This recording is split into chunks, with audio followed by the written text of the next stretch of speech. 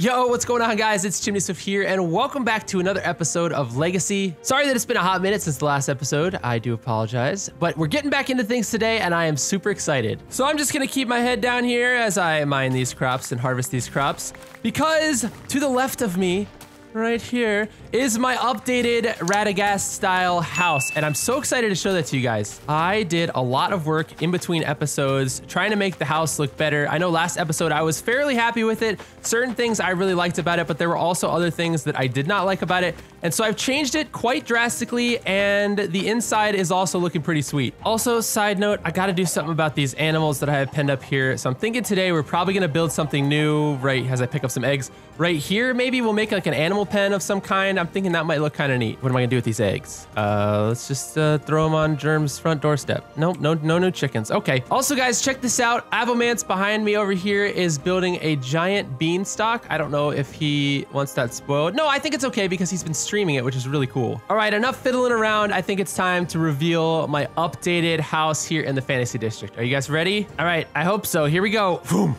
This is it.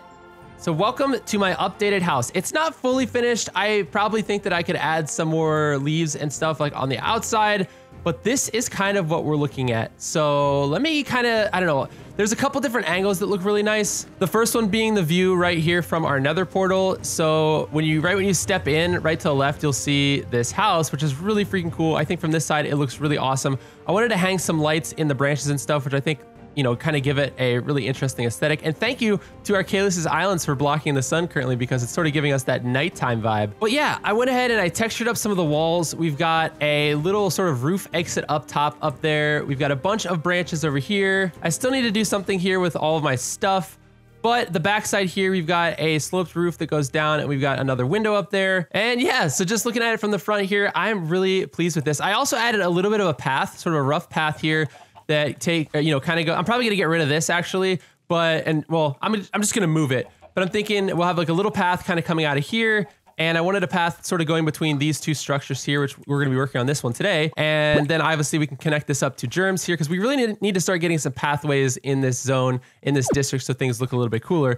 But let me jump inside. I want to show you guys what the inside looks like, because I think the inside is aesthetically pleasing, I hope. Please let me know down in the comments what you think. Oh my goodness, I left a piece of bone meal over here. Hold on. All right, so let's head on inside here. And right as we head inside, we're greeted with a lot of brown and a lot of wood as well, because we're sort of inside of a tree, or that's kind of how I wanted things to feel. So the left side over here, this is gonna kind of be like my kitchen, but I really haven't figured out exactly how I wanna decorate this yet. So this area is sort of unfinished. Right here, I built a custom closet that's basically just made out of spruce trap doors, but it goes under the staircase. So we have a door here, and under here are 3 double chests full of storage, as well as a crafting table. So I've got a bunch of supplies in here, and I need to move some of my stuff from outside under here. But I think this little spot looks kind of nice, and it's tucked away. Over here is just sort of some more rough decor. I kind of felt like having this area feel like it was inside of a tree would be kind of fun and cool. And then up there is like a little bit of a balcony area that I'm gonna show you guys, but I realized while I was building this that I liked having a gap right there, and I'll show you guys in a minute, but having it kind of look down onto this lantern here sort of provided a bit of a more open feel of the house. So swinging around to this side, I tried to incorporate, I figured, I was like, all right, Radagast, he lives inside this house, but he probably also has a campfire inside because you need to cook food and stuff. So I really had a tough time figuring out where I wanted to put a campfire, but I decided on this spot right here, and I made a little bit of an exit in the roof for the smoke, but I think it kind of works. I just am not quite sure exactly how to decorate around this area, because you know, the walkway is really small. It's basically like a 1 block diagonal walkway here. And I could make it bigger, but I really felt like I wanted these tree trunks to sort of feel like they were coming and sort of impeding on the house a little bit to give it a bit more of a cramped aesthetic. So if you guys have any ideas on what I can do to decorate this, you know, let me know. I mean, I could honestly, let me try something. I mean, I could maybe take like cobblestone slabs and kind of do something like that. That doesn't look half bad, but it also kind of looks a little bit weird. I don't know. I will remove these for now, and you guys can let me know down in the comment section what you think I should do with that little campfire. All right, but moving on to this little corner though, this is one of my favorite spots in the entire house. And this is just sort of like, I don't know, it's kind of like a working area, I guess. So we've got a little bit of storage right here. We got 2 barrels and a chest. We also have an armor stand. We have a furnace, an anvil, my ender chest is over here, as well as a crafting table. And I saw Sausage do this in his little wizard house where he just put some of these warped roots in a pot, and I thought that looked really cool, so I did that here. We got a bunch of lanterns. Some of them are hanging off of chains, which I think is really nice. And then back here is just sort of like an area where we can walk around. I'm not exactly sure, again, what I want to do here, but the inside textures, I sort of wanted to make the house feel like it was sort of expanding outwards. So it kind of has this little lip that goes around the top part here. And on some of the places like here with this crafting table, I put the crafting table obviously right here and stuff.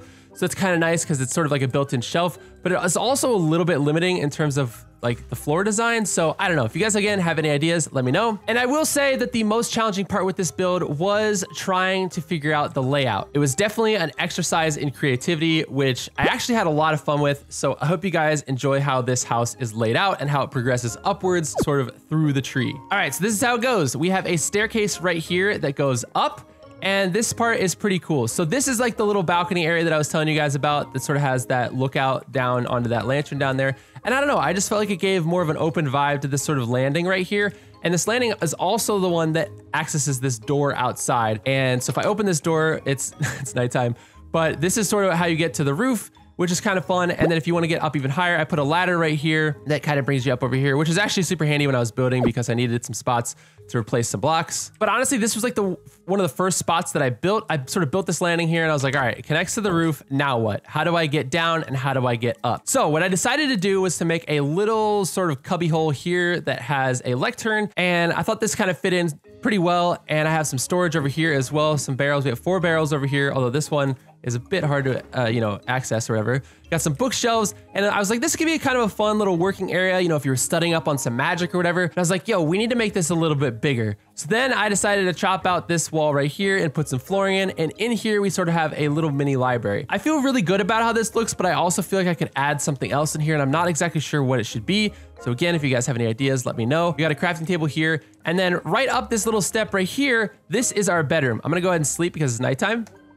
And again, just like this room, the library over here, I feel like the bedroom, I could do a little bit more decorating in here as well. Maybe we could put like a painting on the wall or something. But we have this nice, awesome big window right here that views out to the beautiful, gorgeous sunrise in the morning. And then that's not all, because then we have another staircase that's kind of hidden. It's sort of dark, kind of hidden, that goes up right here. And then this room right here is the window here, which if you're looking at it from the outside is this window right there. So it's right sort of above the front door. So I know I've asked for a lot of help from you guys in the comment section here today, but this one is the most important. So what should I put in this room right here? I can't expand the room really at all because of how this roof is laid out, but I've only got carpet on the floor right here, brown carpet, and I want to know what I should make with this room. It's a little bit dark. We could probably light it up a little bit more. But what do you guys want to see me build inside this room? Like, what's the functionality that this room should be? I'm not exactly sure. I don't think we have enough room for an enchanting room. Yeah, there's definitely not enough room for an enchanting table in here.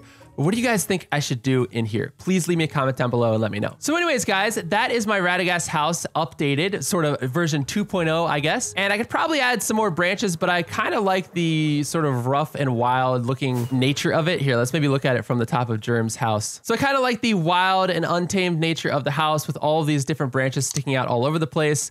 And obviously my end goal here is to sort of make a mini forest in all of this brown area that you see down here and kind of actually have this house maybe sticking out of the treetops a little bit, but sort of also have it hidden. So you won't see, if there are any like the flaws with the house, it might be hidden a little bit more with some trees and stuff like that. But I kind of like it and I would love to hear what you guys think. All right, so now that I gave you guys the quick little tour, I'm thinking we should probably do something with our front yard because we need some help. So these lovely animals behind me, they need a proper home. And I think it's time that I give it to them. And what's kind of nice is that I think when I laid out this whole area, I knew kind of what I wanted to do with the orange area. I knew what I wanted to do with the red area. Like, we're going to definitely be building a sort of brown wooden decrepit wizard's tower here soon. For the yellow area, I kind of wanted to do some sort of automatic farms maybe. But I'm pretty sure, if I remember correctly, that I really didn't know what I wanted to do with this green area. I just marked it off because I thought it'd be cool to have right here. But now I think it's pretty awesome that I have these animals here. And literally just before I started recording this video, I was like, yo, let's make an animal farm or an animal pen, a place to house these lovely creatures. So with that being said, I think there's only one thing left to do here, and that is to cue this up into a time lapse because look, let's face it, I have a really hard time building, talking, filming, and then making things look good on camera when I'm just trying to do it live. So I think if we do it over a time lapse, I'll be able to focus a bit better and the end result will be better. So guys, enjoy the quick little time lapse.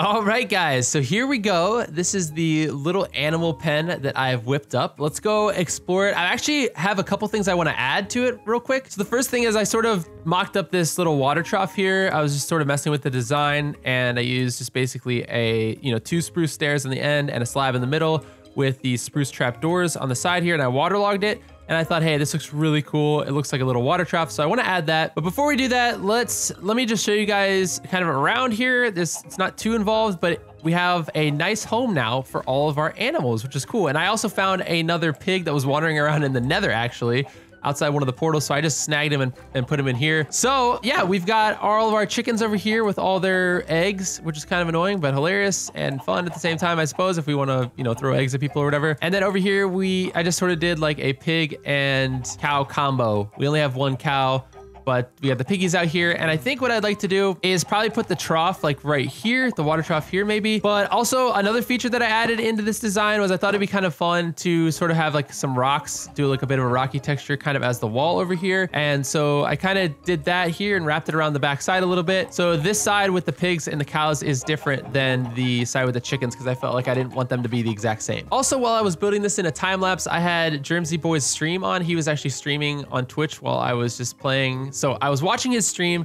and one of the things he did in his stream was he made a new statues book. So we have these statues data pack on this server where we can use armor stands and different things like that. But the version 2.7, which I haven't messed with, it adds functionality to use item frames to house items, and then you can make those item frames disappear, so you basically just have items. So it's sort of like the same functionality as the statues, but it just is a slightly easier because you're using item frames. So I think I'd kind of like to maybe add something in this build with that, and I'm not sure exactly what yet. Maybe we grab like a carrot or something and we put it, I don't know, against the wall. I don't know. I don't have any good ideas, but I kind of just want to mess around with it. But first, let's build this trough. All right, so I'm gonna just take the water out of here. We're just basically gonna move this over to the build, and we'll just chop this down. And here's the challenge, because I'm not sure if I'm gonna be able to actually even fit it inside of here yet. It looks like I might actually need to sort of redo the wall or the side over here. There's really no good spot for it. Hey, is Germ over here? He's over there. Hold on.